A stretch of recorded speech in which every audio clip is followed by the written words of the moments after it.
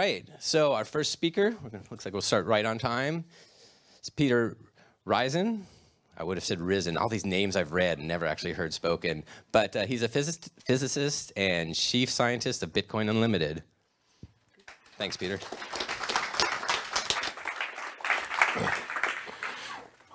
All right, good morning, everybody, and thank you all so much for coming. I'm going to start this talk with an anecdote.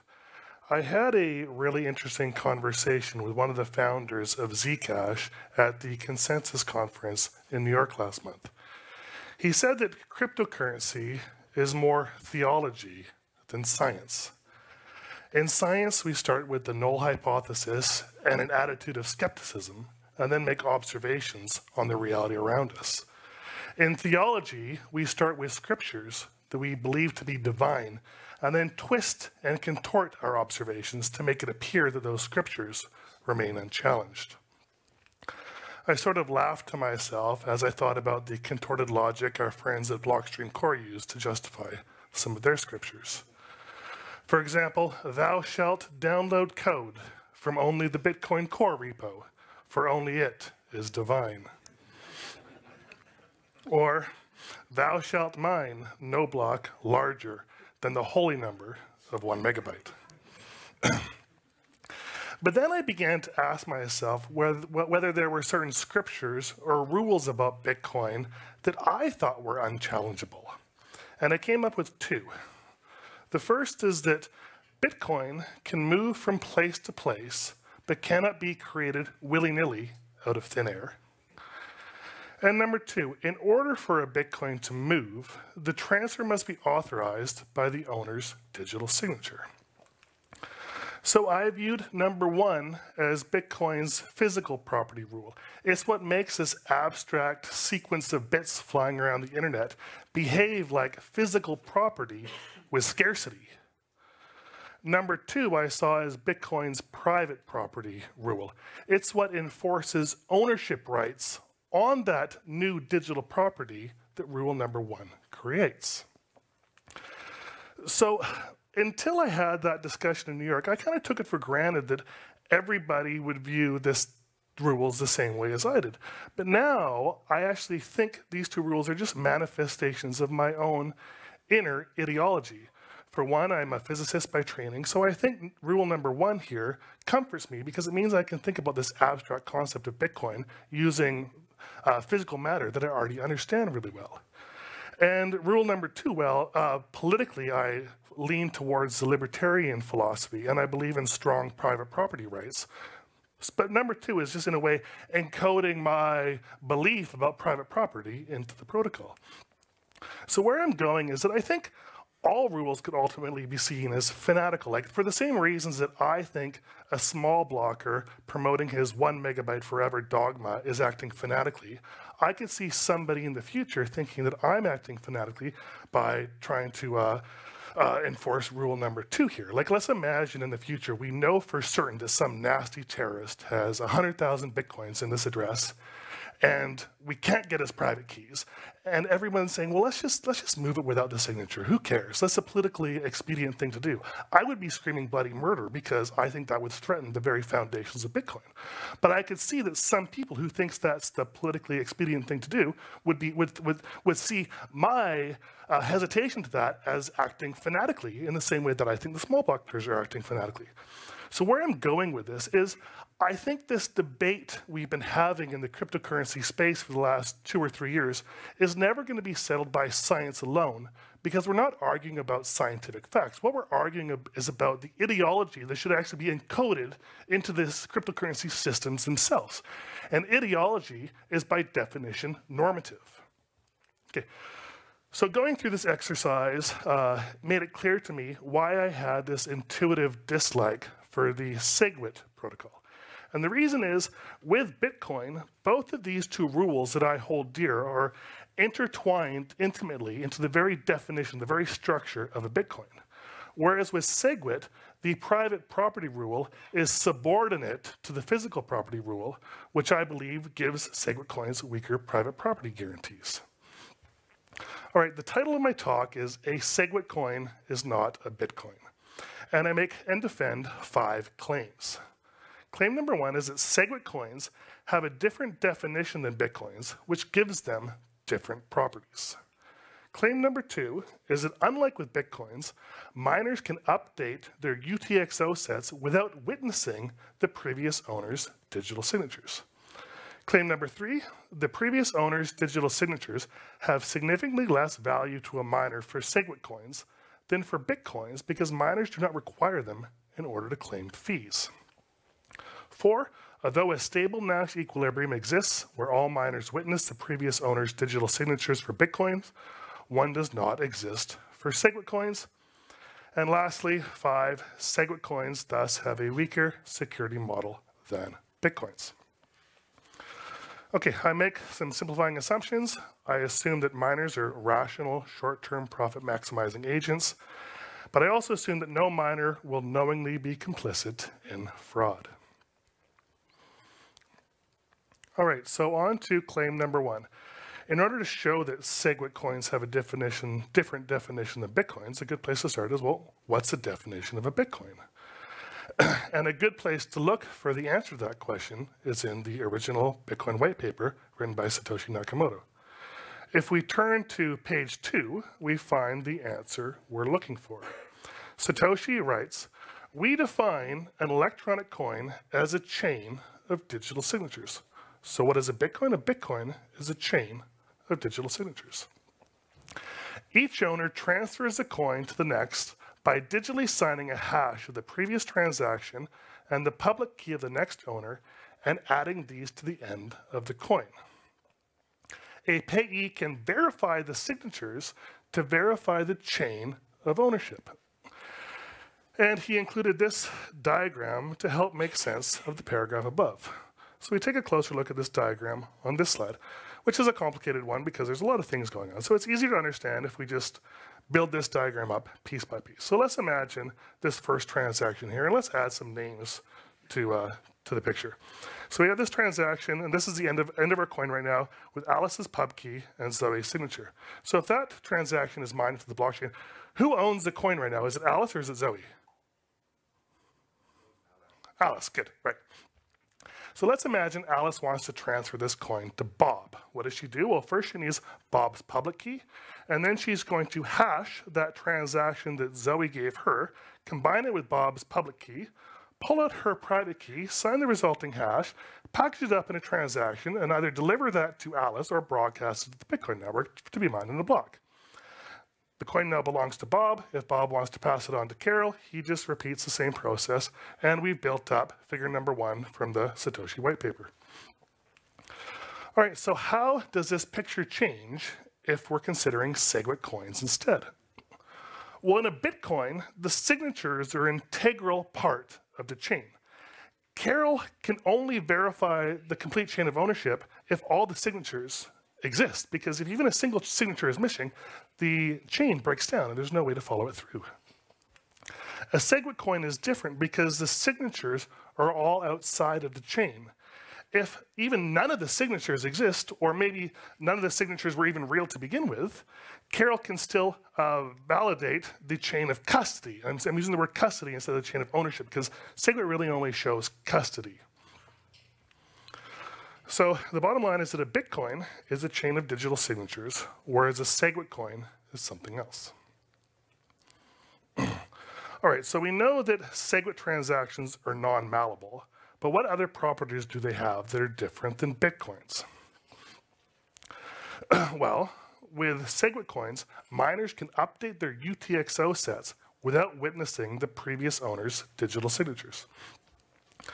So a little bit of background on that. I think a lot of you guys know that each node maintains a ledger of which coins belong to which entities.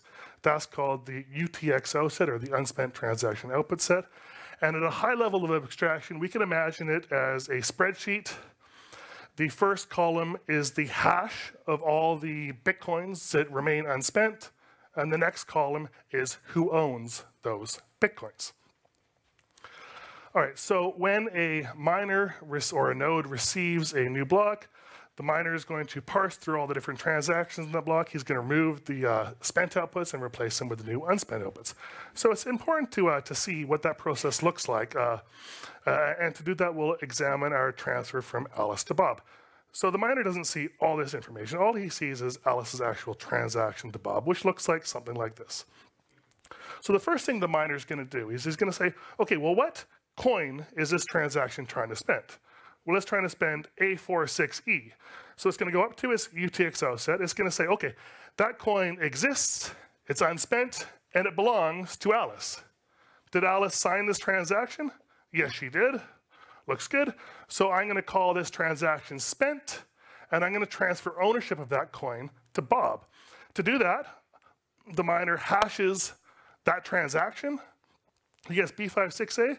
He writes that up there in his UTXO set with Bob as the new owner.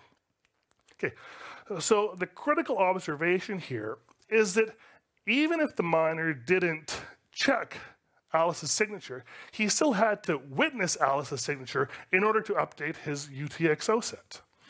If we imagine Alice transferring his coin to Bob using a SegWit transaction, the situation is different. Now the miner can still update his ledger of who owns what coins, even if Alice's signature isn't in his possession, and even if Alice's signature doesn't even exist at all. All right, number 3, the previous owner's digital signatures have significantly less value to a miner for SegWit coins than for Bitcoins because miners do not require them in order to claim fees.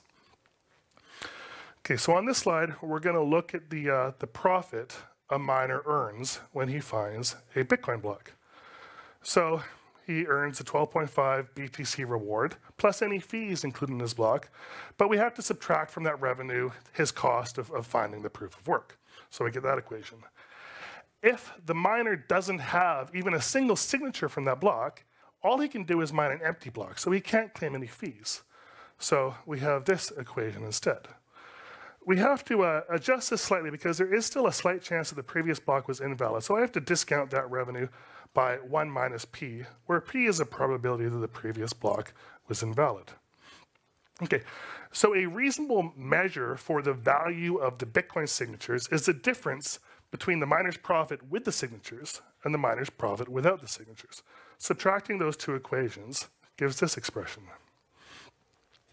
If we go through that same set of logic using SegWit coins, the result is slightly different because with or without the signatures, the miners can still claim fees in the SegWit case.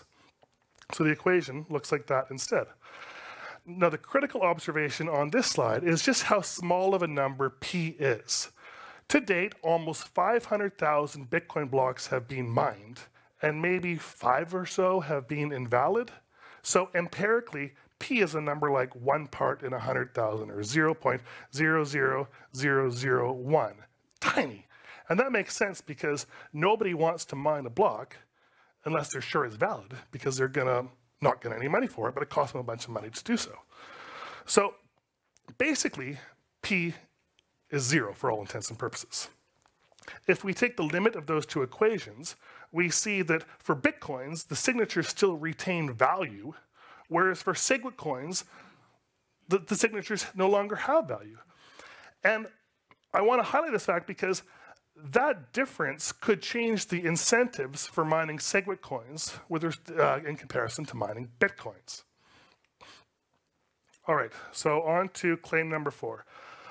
Although a stable Nash equilibrium exists where all miners witness the previous owner's digital signatures for Bitcoin, one does not exist for SegWit coins. So the next slide is to witness or not to witness. A Nash equilibrium is stable if a small change for one player leads to a situation where two conditions hold.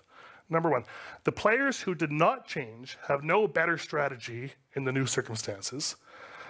And also, the player who did change is now playing with a strictly worse strategy. So I'm claiming that a Nash equilibrium exists for Bitcoins where all of the miners are witnessing the signatures because then their revenue is the reward plus the fees.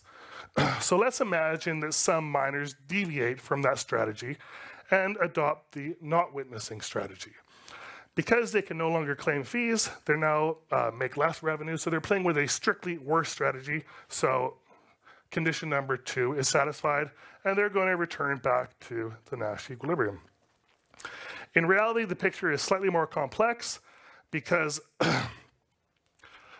let's imagine that it's on an infinitesimal amount of hash power that changes. Maybe 20% of the hash power decides to change the not witnessing strategy, but because they can only mine empty blocks, that means there's actually more fee revenue available for the miners maintaining the witnessing strategy.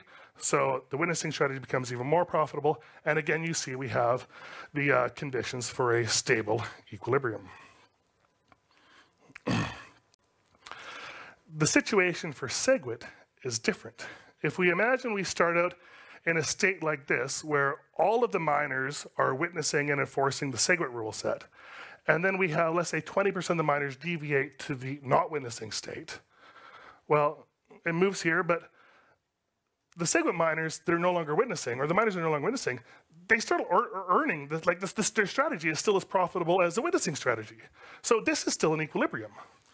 Maybe 40% start not witnessing. And still, this is still an equilibrium. So there's no stable equilibrium along this line. They're all basically equally profitable for the miners.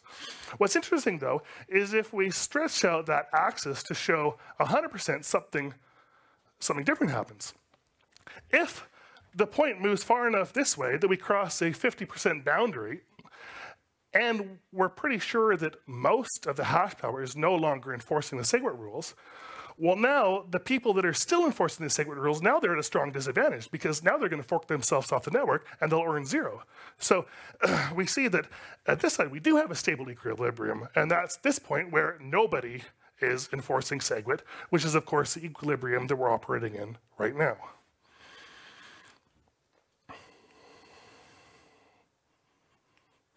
All right, claim number 5. SegWit coins have a weaker security model than Bitcoins. So to show this, I wanted to come up with some way that a group of attackers could fraudulently spend SegWit coins using some attack that wouldn't work or would work with less efficacy on the pay-to-script hash soft fork we had 4 years ago. And I think there's a whole family of such attacks, and they all center around the idea of tempting the miners into not witnessing the SegWit signatures by making it more profitable for them to ignore the SegWit signatures. So specifically, one mechanism that seems to work on paper is to withhold and release the witness extension blocks strategically using a variant of the selfish mining attack. Okay, so how is this going to work? Let's imagine our blockchain looks like this. The green box is our blockchain tip. Everybody's mining on that tip. And our pool of attacking miners, we find the next block. So what we do is we broadcast the block, but we keep our little SegWit extension block private. And we also make sure that SegWit extension block is tiny, because we can control how big it is. So maybe there's only one SegWit transaction in that block. So we're mining here, along with all the defectors that we've got, and all the people that are still enforcing SegWit are mining at a lower block height. Okay, so we've also put listing nodes all over the network, so we're listening to all the different miners' pool stratum servers, and as soon as we think one of the miners on the previous block has found a new block, we release our little extension block before their block even propagates the network, trying to win as many of these people over to come to our block instead of mining on this block. And you can kind of see what's happening. If we can get enough of them to come over, well, now this block is more likely to be orphaned than this block. So what we're trying to do is basically train the miners to understand that by not mining on this block, by mining on this block instead, they're actually at a profit disadvantage. So that's only one state of the selfish mining attack. There's a bunch more details that I won't go over. If you're interested in, I suggest reading the selfish mining paper by Emin Gunsier and Ite Eyal. I think it's one of the best papers written in the Bitcoin space. But what I will say is that a critical parameter in the selfish mining attack is this gamma parameter, and that's the fraction of the miners here that we can convince to join our block here when we quickly release our extension block. Okay, so if gamma equals 1, if we can basically win everybody over, then we have a very strong strategy. Our revenue is this gray curve here, where the revenue for the SegWit enforcers is that orange curve there. Even if our attacking pool has only a few % of the hash power, we are still more profitable than the SegWit enforcers. So these SegWit enforcers, being rational short-term profit maximizing agents, they'll seem that by defecting, they can earn more money. So more of them are going to defect. That pushes us further along the hash power defecting. Our strategy becomes even more profitable. This strategy becomes even less profitable. And of course, that's a recipe for an unstable equilibrium and a collapse of SegWit. If gamma is 0.5, well, our strategy is actually a losing strategy if our pool's small enough, but as soon as we have enough attackers, it becomes profitable again. And if gamma is 1, then it takes about a third of the miners to do this attack. I think in reality, we can make gamma quite big, 0.7, 0.8, so I don't think this case is realistic. I think this case or this case is much more realistic. Okay. So where are we going with this? So what we're trying to do is basically train the miners to no longer bother enforcing the SegWit, to mine on blocks before they've received the witness data. So once we're confident that the majority of the network is no longer enforcing SegWit, then we're going to start rerouting SegWit transactions to our own personal addresses. But this time, we're never going to actually release the witness data. Blocks are going to get built above our fraudulent transfer, confirming it. And what's so insidious about this attack is no one is ever going to have proof that a fraud occurred. For example, with SegWit, it's fine to prune the witness data. In fact, it's encouraged to prune the witness data. So we get a state, let's say 20 blocks later, someone claims that there's been a theft, the witness data is missing, but nobody can actually prove that that theft occurred. Okay, so this wouldn't work for pay-to-script hash because pay-to-script hash has the definition of a Bitcoin. So we can imagine a variant of this attack, and instead of withholding the SegWit extension block, let's just hold a signature from one of the pay-to-script hash transactions. And then let's try to imagine using that same strategy. It's not going to work because there's no way for the other miners to be sure that the transactions that make up the block actually correspond to the Merkle root in the block header.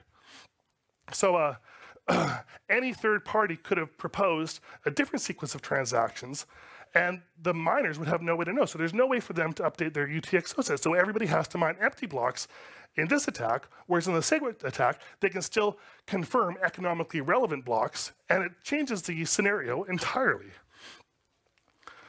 All right, so if I haven't yet convinced you that there's a difference, a fundamental difference between a SegWit coin and a Bitcoin, I leave you with this thought experiment. Imagine that you have 100 BTC in a SegWit address, and a few days later you notice that they've been transferred to an address that you do not control. Okay, so you try to find the signature that authorized the transfer to prove the theft, because you're sure that your private keys were secure, so you think the signature must be bogus. But when you go to do so, conveniently nobody seems to have it saved. Can you prove that a theft has actually occurred? All right, so that's it for me. Thank you all for listening.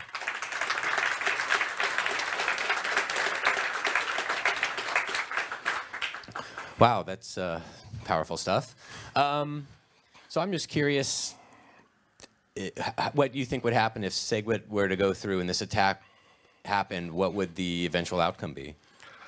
Well, I mean, one of the reasons I started doing this research was because I was worried that SegWit might be like this cancer that would slowly spread and destroy Bitcoin. But although I don't speak highly of SegWit, I actually don't think it's that bad because I think SegWit is distinct enough from Bitcoin that if SegWit is insecure, it won't kill Bitcoin at the same time. They can coexist peacefully in a way. So now, rather than viewing SegWit as cancer, I view it as an ugly wart. I'd rather not have it, but it's not going to kill me. I can still live my life. And if I get annoyed enough with that wart, I can use a little bit liquid nitrogen and remove it. So perhaps if SegWit happens and this happens, better for you in the long run. There's some vindication. And Yeah, I think that would be a good outcome if SegWit activates with all this controversy that happens, and then it turns out that SegWit gets reverted. I think that would be a real win for Bitcoin. Okay. Do you want me to throw it? Is that more fun? Okay. Thanks. One question. Why do you think blocks without witness data are economically relevant? Why would they have still have economic value if you don't have the witness data? I'm assuming, I'll show you here. So imagine when SegWit happens, like most of the transactions are still going to be normal Bitcoin transactions. There'll be very little economic activity on SegWit at first. And we have lots of precedent for that. If you look at like the pay to script hash rollout, for years there was only like 0.2% of the transactions were actually pay to script hash transactions. So there's going to be very little economic activity happening here. So most of the things that people care about is that Bitcoin block. So ignoring the SegWit extension block really matters very little. Did that answer your question? Not really, because you're seeing it as a closed system, right? But there's lots of things happening in the entire Bitcoin world. If everyone commits to validating, only accepting blocks which are validated with witness data, then that's important for this system, right? You're looking at one part, like a closed system, and not at the entire. So are you economy. saying that like non-mining nodes are going to be the ones enforcing SegWit? Yes, also, yeah. There's Because I'm definitely looking at hash power here. I'm assuming that the non-mining nodes don't really have too much influence over the protocol. So, am I understanding your question right? I think they have relevance, yeah. Because if like an exchange only accepts SegWit coins, things will stop. You understand? Things will happen in the world, and it will have consequences. Well, I think that's one of the big untested or unanswered questions in Bitcoin. Like if we imagine that, let's not use SegWit, because SegWit is definitely controversial. Let's imagine some, actually, no, it's okay, let's use SegWit. Let's imagine that everybody agrees with SegWit. The exchanges, like you said, they're not going to accept this chain that doesn't enforce SegWit. But suddenly, the miners start producing my chain, which is missing a little bit of witness data, right? And no blocks get confirmed on the other chain. Like, at what point do the exchangers just say, well, something went wrong, like, let's just move over here. Yeah, we're missing this one signature, but it doesn't really matter. We have to move over there because that's where all the economic activity is happening. That's the only chain that blocks are being mined on.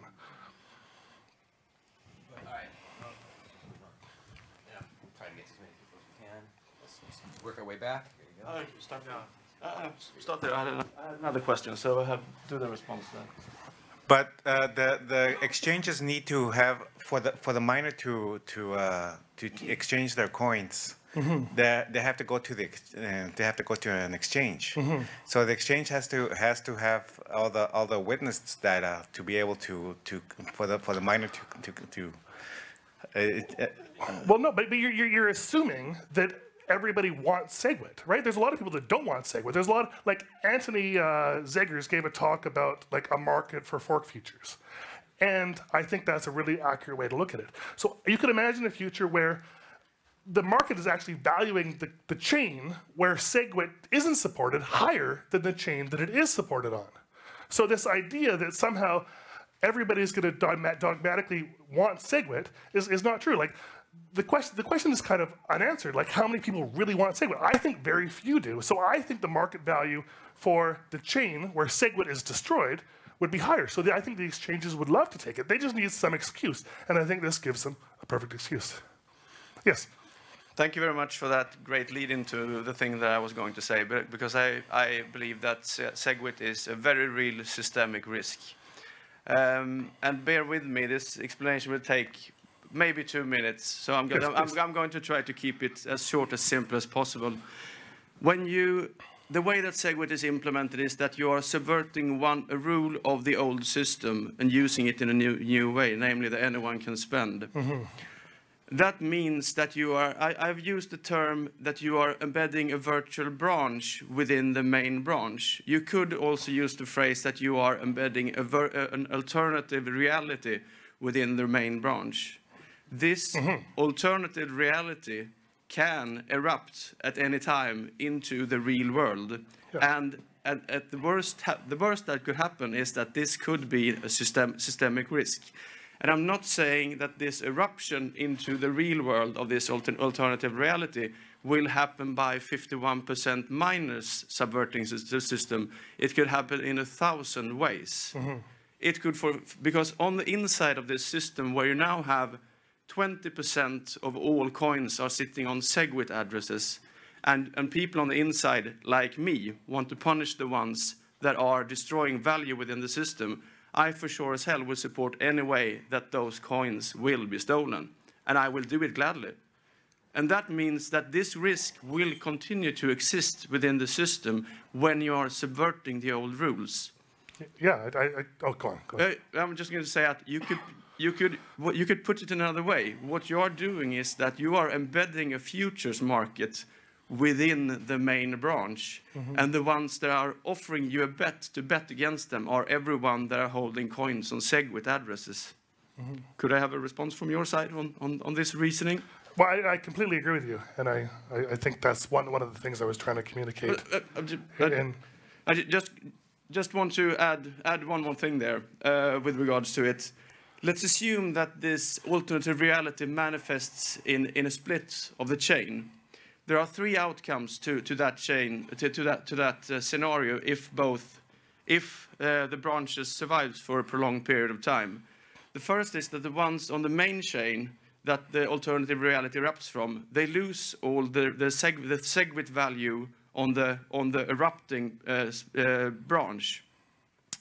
The second worst scenario is that the main chain will die due to eruption, meaning that all SegWit holders will lose all their coins. The most severe scenario is complete systemic failure due to lost faith in the system.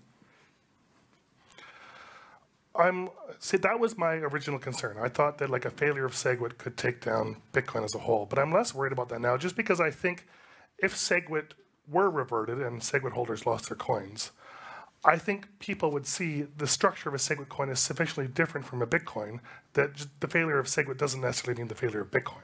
Yeah. So that's why I actually am less worried about SegWit now that I've done this work. And I'm actually less worried about it as well, because this alternative reality doesn't even have to manifest because the extra risk with those SegWit coins will always show in the price of SegWit, so they will be worth less, always. Yeah, it's an interesting question. Like, who is going to be, if you agree that SegWit coins have a higher risk of being stolen than regular Bitcoins, and you can trade SegWit coins for Bitcoins at par value, who's going to really hold their coins as SegWit coins? They're going to transfer them back to Bitcoins. All right, so I guess you probably had a number of assumptions that you made. The real question I have is your claim that this can play out, this particular attack being profitable, as SegWit is currently implemented? Or are you making other assumptions? Well, it depends what you mean by currently implemented. Do you mean like are you assuming everybody's running the Bitcoin Core version of SegWit, or are we allowing miners to tweak the protocol as they please to do things that they think are towards their benefit? Well, I would say, let's say, SegWit gets activated either via SegWit 2x or BIP 148, whatever. That particular code that was originally merged into Core and maybe in other clients currently, and that is what is being used by the nodes that are enforcing it. Then, of course, there could be other nodes that are not enforcing it. Right. So as long as you allow for the nodes that are currently enforcing it to decide to change their protocol in some ways and maybe not enforce it, or maybe change the way they're accepting like the witness data and things like that, then yes, I think this attack can play out today. Okay. But I think it can, like realistically, I showed that the attack could play out even if the attacking pools only had 1 or 2% of the hash power, but that required that gamma parameter to be 1. But really, gamma's not going to be 1. It's going to be less than that. So I think the attack can realistically only play out if there's sufficient contention in the ecosystem that a lot of people actually want to attack SegWit. If everybody wakes up tomorrow and says, oh, we all love SegWit, everybody's happy, no, I think SegWit will be secure. Okay, so I guess that would probably be a response to what I was really getting at here is if this is a feasible attack that can be profitable for certain people, then should we expect it to happen on Litecoin? Should we expect it to happen on any other coins that have implemented the exact type of SegWit that is being proposed to be implemented on Bitcoin? Oh, sorry. You know what? We got a lot of people who raise hands, and we're almost out of time. Okay, hand it to you. Anyone else with a question? Okay. Yes, so just one quick comment on this. I mean, we all remember how Bitcoin Core basically said, well, we're only going to do soft forks because soft forks are safer. The interesting thing is this attack is only possible because it's a soft fork, because basically with a hard fork, you have a clear distinction on which branch you are, and every node knows which chain it follows. And now we have basically like, it's actually more dangerous, in my opinion, that to do a soft fork for a contentious change. I mean, we had these two things being talked about, like contentious changes and soft fork versus hard forks, and there's a problem actually with soft forks and contention. If there's no contention, I don't see a problem with the soft fork, but the problem exists. Yeah, soft fork and a contention, right? Because you're in this gray area, like that sliding Nash equilibrium where they were all stable, because you never really know how much of the network is actually enforcing the soft fork rules. Yeah. Okay, because the next speaker has to set up his laptop. I'm going to do a couple more. Thank you for the presentation. I just have a question regarding the gamma parameter. Can we assume that with time and there being more SegWit transactions, we create a honeypot for that gamma to increase? So even that if tomorrow everything looks great and everybody is enforcing SegWit, we are creating an incentive in the future to not enforce it anymore. Right, I agree. So gamma is not necessarily static. It can increase as people start to think, well, SegWit's not actually good. The chain would have higher value if SegWit were removed, and us miners get to share this honeypot as well. Then, yeah, I think everybody can slowly kind of start migrating to this state where they're no longer enforcing SegWit, and then suddenly we have this systemic collapse of the SegWit coins. No, excellent talk. I fully agree. I just wanted to point out that I believe it's not inherent to fixing malleability, nor to being a soft fork, because the BIP 140 malleability fix that still commits the witness data to the Merkle tree does not suffer from it. So it's an unnecessary flaw that we shouldn't make, I believe. Thank you. Yeah, I agree. Thank you very much, Peter. Great presentation.